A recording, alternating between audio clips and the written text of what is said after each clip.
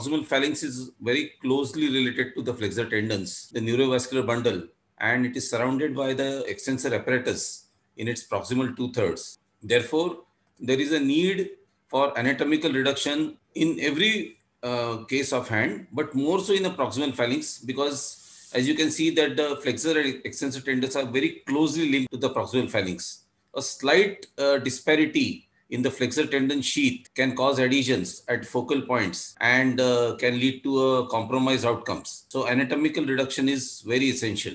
Transverse fractures of the proximal phalanx are always have a volar apex angulation, and this leads to flexor tendon adhesions and PIP joint flexion contractures if left untreated, or if the anatomy of the proximal phalanx is not restored. In that, by the word anatomy, I mean that if you don't restore the volar concavity and the dorsal convexity, there will be problems.